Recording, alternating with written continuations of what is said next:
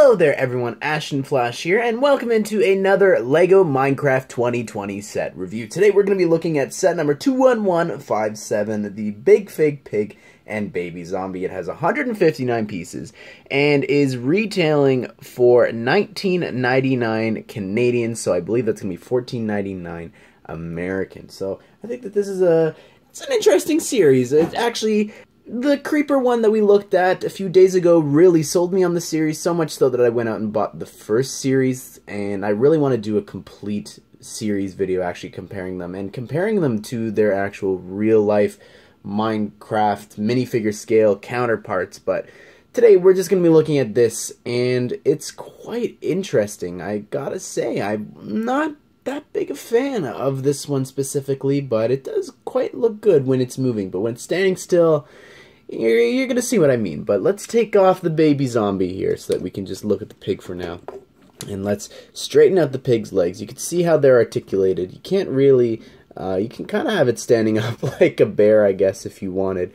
But the feet there can rotate and swivel around there on the mixel joints. And I think that a problem with any time that we use mixel joints for anything like this is we need them in the actual colors that they're meant to be. So that should be pink, and it absolutely ruined the Adventure Time ideas set. But here the pig is, and I love the articulation. I think that's probably the best part, and I like all the different poses that you could have it in. You could have it lying down if you wanted, or even flying, I guess, if you wanted, when pigs fly, right? And you can rotate the feet, have them closed in. This kind of reminds me of Bullseye in Toy Story 2.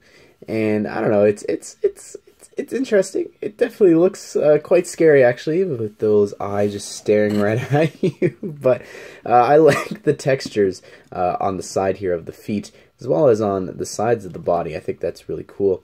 And you do have the jumpers there, of course, for you to put the baby zombie on. You can see here how the head works, and it's actually completely popped out by pulling on it a little bit too much.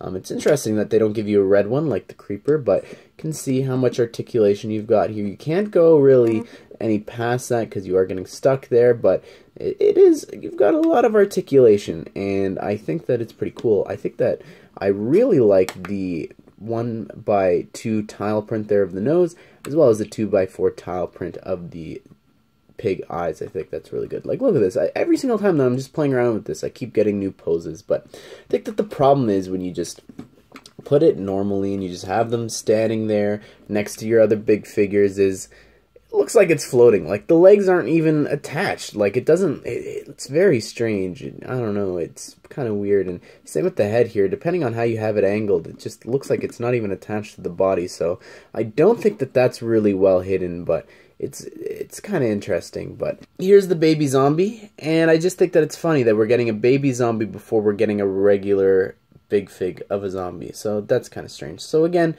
problem with the mixel joints and everything is you got this weird gray stud at the top of the zombie head. Like, it just would have been so much better if it was complete.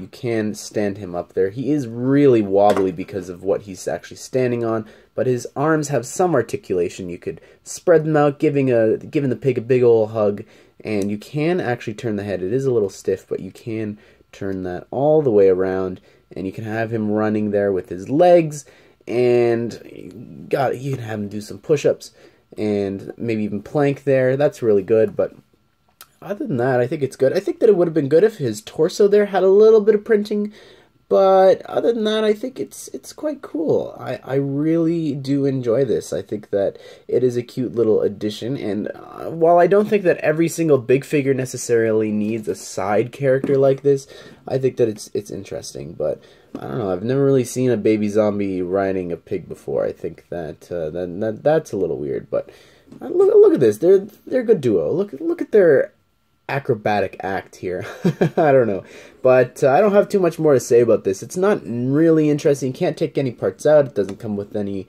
real life pieces like the creeper did in terms of like gunpowder or pork chops or zombie flesh. And anyways, everyone, I hope that you did enjoy this. What do you think of this? Is this something that you want to go out and get? I think that it's a strange build, but I think that it is good because the pig is really iconic, I think, for Minecraft. It's used in a lot of the, at least when I think back years and years on the Minecraft website, it was always him with Steve. So Really great to get this in big figure form, but I'm interested to see how these look scale-wise, of course, with the other big figures. But that'll be a video probably in January once we get all the reviews out for the other sets. But anyways, everyone, I hope that you did enjoy this. Be sure to subscribe and turn on the bell notification so you don't miss out on the latest LEGO 2020 set reviews. We got a ton more Minecraft sets to look at and build and review, so stick around for that. But I hope that you did enjoy this, and I hope that you all have a great day.